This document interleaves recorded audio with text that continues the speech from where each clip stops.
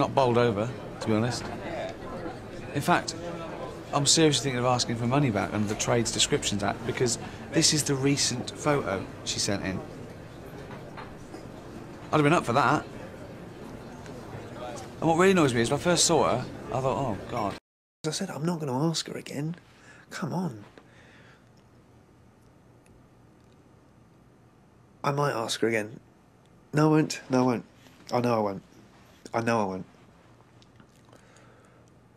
She would have to do the asking.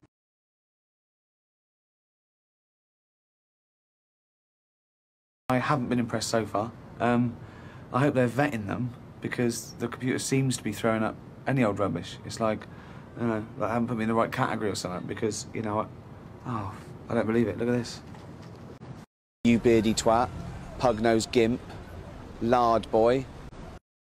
Yep. Obviously what we're doing at the moment is just, sorting the ladies that the agency have sent me into yes and no piles. These are the matches they've come up with. Quite a lot of choice, which is good. I get 3 free introductions for the money I've already paid. I've already chosen one, actually, and I'll take her to lunch a little bit later today, so just got to choose 2 more. And I just hook up with them, see how it goes. What's the worst that can happen? You could get one pregnant. I'm not going to get one pregnant, am I?